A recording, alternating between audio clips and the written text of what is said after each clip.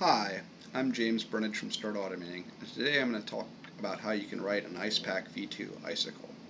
IsePack v2 is a collection of some of our coolest modules for PowerShell. It includes PowerShell Pipeworks, Show UI, Script Cop, and Easy Out, and it gives you this way to write complicated add-ons for the ISE called Icicles. I'm going to walk you through the two most common forms of them today. By far the easiest one to write is a command-based icicle, and all you have to do is have a file named whatever.icicle.ps1 including a hash table.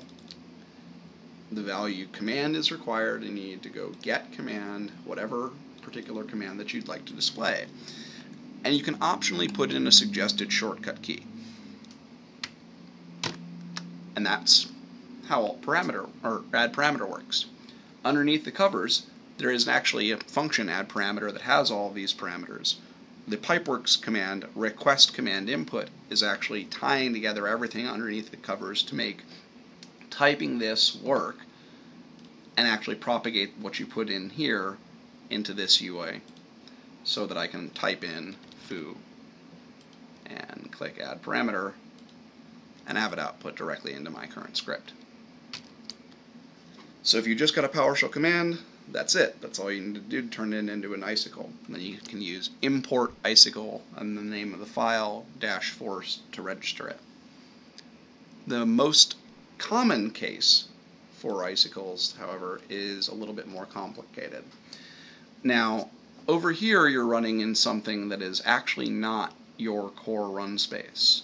And over here you're running in your normal PowerShell console. So in order to make this, well, sane, Icicles can actually let you write out their functionality in three little parts: their screen, their data update, and their UI update. So this history icicle, it has its name. Its screen is a selection of show UI script that actually determines how it'll render.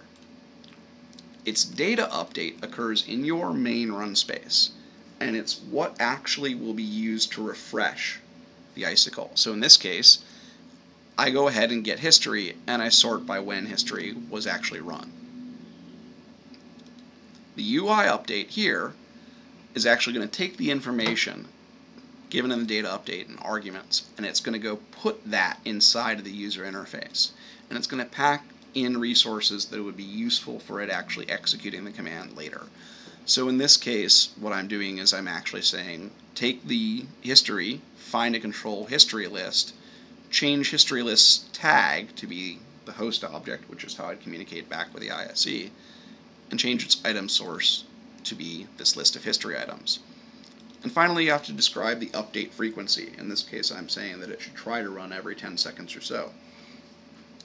By writing it this way, I get to actually avoid thinking about multi-threading at all, and I get to simply write my quick little interface up here, think about the little bit of data I need to collect there, and push it into my interface here.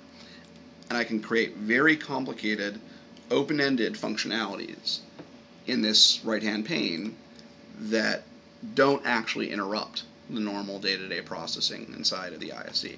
And that is why Icicles are way cooler than the built-in add-ons. Hope this helps, and I look forward to showing you more fun stuff about IsePack v2.